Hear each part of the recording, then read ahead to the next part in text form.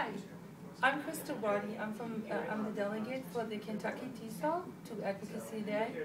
I'm a professor at Georgetown College and the immediate past chair of the elementary interest section.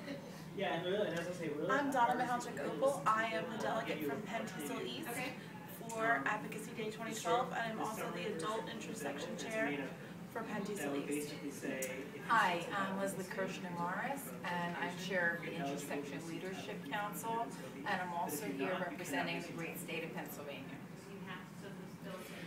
This is a wonderful opportunity to be here with many colleagues and professionals. I initially came here to serve and exercise leadership and advocacy, but more so than doing that, I noticed that I'm learning from my colleagues and from all the wonderful professionals in our training, and I can take back so much home to my affiliate in Kentucky that I never expected to get. So I'm so excited to be here. I'm very excited to participate in TESOL Advocacy Day. I'm here to talk about the Workforce Investment Act and how it impacts our students in Pennsylvania and New Jersey. I found the information session with the congressional aides to be extremely helpful. Did a lot of homework before I came, but they were really instrumental in helping us plan how we will talk about these important issues with the congressmen and senators.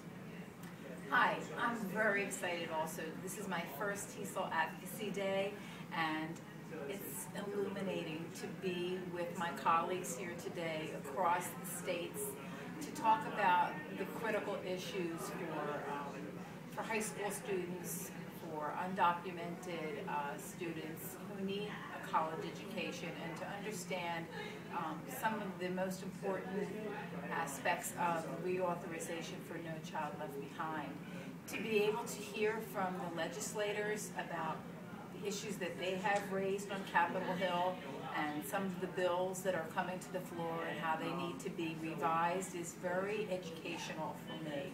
So I'm here as an advocate for all of our students, especially our students in Philadelphia, because that's my population, and I want to make sure that before I leave Washington, that our voice has been heard.